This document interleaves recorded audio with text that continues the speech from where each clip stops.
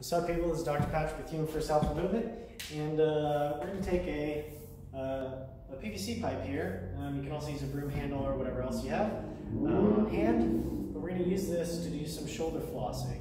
I call them typewriters, okay? Because they look like a typewriter if you are familiar with that ancient technology. So we're going to put it behind our head, right here. It's going to sit on our traps, right above the vertebra that sticks out the most, right in the back. That's usually T1, C7, okay?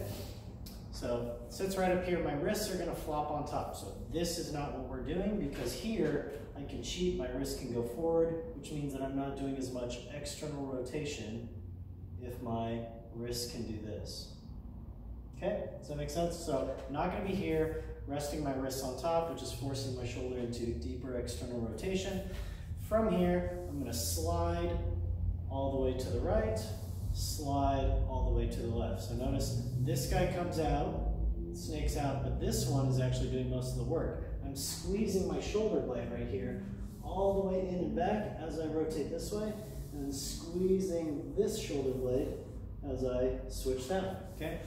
And then once it feels pretty comfortable, you just slide back and forth, squeezing that shoulder blade one at a time, and then when you are a champion at that, drop it down one notch, and then slide, slide, slide, slide, slide, drop it down a notch, and you should be able to get pretty low if you get really good at this, and that really builds our external rotation as well as opens up the chest a lot. So go ahead and try that out, don't hurt yourself.